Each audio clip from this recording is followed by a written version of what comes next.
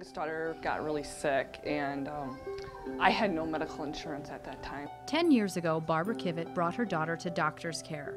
Clinic staff recognized that the girl was severely dehydrated from the flu and needed to be admitted to a hospital for ongoing care. She was referred to a hospital that participates with the organization by accepting doctor's care patients at significantly reduced fees. We didn't have the financial capability of going to a doctor's office to get the help that we needed. Stories like Barbara's are all too common for working families in our community. A health crisis can make us all equally vulnerable. I was a single parent, and we didn't have a support network, and so doctor's care was just so awesome, because without them, I don't know what I would have done. It's amazing how many thousands, hundreds of thousands of kids in this state alone don't have insurance and don't have a medical home. There are 9 million children living in America without health insurance. 180,000 of them are here in Colorado. Adults with full-time jobs account for 1/3 of Colorado's uninsured population.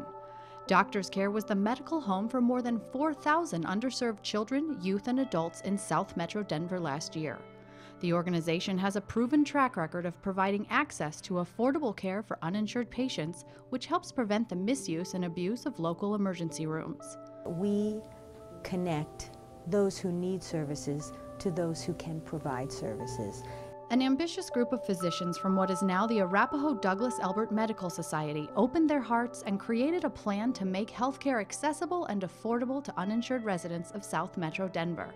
Doctor's Care opened on Valentine's Day in 1988. There's a need in this community, and what a wonderful thing it is to be able to respond to that need. Founder Dr. Gary Vander Ark led the charge to eliminate barriers to care for the most vulnerable among us. He enlisted the help of medical professionals who agreed to take Doctor's Care patients at a reduced cost. Doctors become doctors because they want to do good, not because they want to do well. The thing that's most impressive about it is the ongoing support from the individual docs that we have, the primary care docs, the family docs, the internal medicine docs, the OBGYNs, who will take the patients, and their leap of faith to say, I'll participate and I'll do my part, and we'll all do our part, and then we're all not going to get overwhelmed with it. Two things have been the key. Everybody does a little bit, nobody has to do too much, and you have to be able to ask. In the last 20 years, nearly 17,000 patients have received necessary medical care from one or more of the 500 primary and specialty care providers that participate in the program.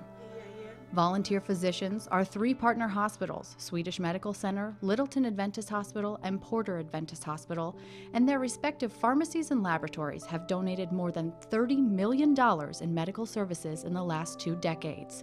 And patients like Barbara feel the impact of that generosity firsthand. I'd be still paying them off if I think about it like that. Today she does what she can to give back. Her experience helped shape her nursing career, and she volunteers at the Doctor's Care Clinic in her spare time. Sharing her story inspires and empowers others to be part of the solution. We all need to be involved because everybody needs the medical help. We all need to be part of this, because if not, they're not going to be able to afford it. And they'll be in the same shoes that I was in, 10, 15 years ago with my daughter. I think it's absolutely wonderful to be able to demonstrate that we've had a good effect on people's lives. We can change lives. We can offer hope, and if we have to do it one person at a time, that's what it's going to take, and we're going to make that difference. And I think that there's hundreds and hundreds of people who, if they had the opportunity to sit here and tell their story, they would say, you gave me hope. I got to go on. I got to rebuild my life. 20 years of demonstrated success by Doctor's Care is a milestone to celebrate, and a reason to continue to work together to build a secure future for the underserved. We all need to give. It's so important for those of us who can afford to do it and have the time to and the means. Definitely put it back into the community. This is all about the hope for a better tomorrow. Challenges happen in our lives, but tomorrow's got to be a better day. According to Dr. Vander Ark, We can, we must, we will. the success of Doctor's Care would not be possible without you. Thank you. You make a difference. Thank you. Thank you.